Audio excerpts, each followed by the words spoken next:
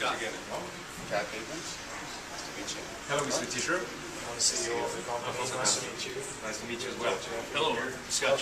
Pleasure to meet you. Our company.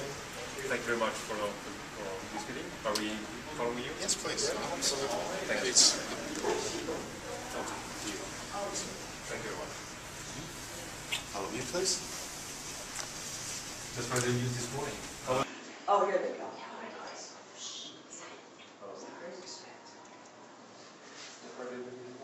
How's your flight? I saw that.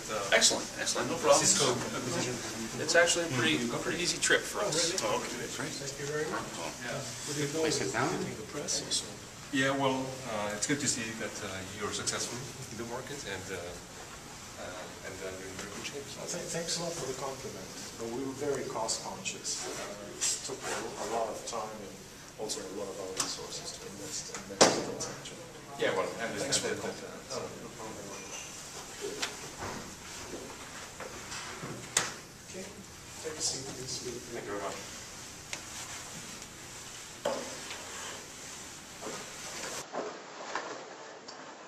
So, thanks again for this meeting. I don't think you ever met Scott, so let me introduce Scott to you guys. Scott, can you introduce yourself? Hello, gentlemen. Thank you as well for this meeting. I'm the licensing specialist from Microsoft, so I've handled the details around the contract, the agreement, the pricing, etc. I think you'll be very, very happy with our proposal. And we've talked a lot about this contract for several weeks, if not months. We met your teams. We just gave you a proposal that we think matches perfectly all your needs, and I think we agreed on that. So we just have to now go to the final element. I presume to that. You received the proposal. Yes, sir. Yeah. Yes, I definitely looked at it, and in terms of what we really want to get to is really on the details. Really, we want to deconstruct the actual deal, just know exactly what the components are.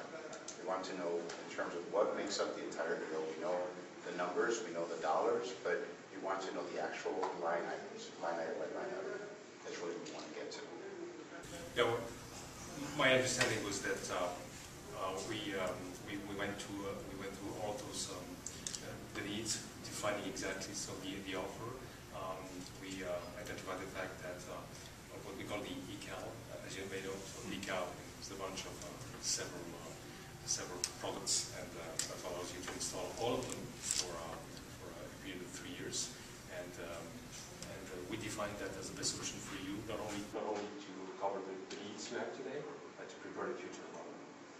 I would like to comment just quickly on that. You mentioned the recent merger with Cisco, and you congratulated us. We took a bunch of software from Cisco, so we might have some overlay there.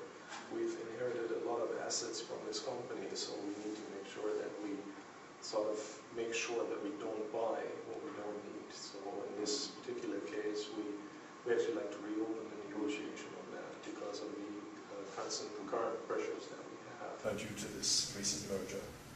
Yeah, what we understood is that you have your existing needs, and we responded to that. And because of those acquisitions or the evolution of your company, you probably need to have a contract in which you will have the flexibility for you to probably go beyond and adapt your IT system to those products without having to go into the precise details of the contract. It is.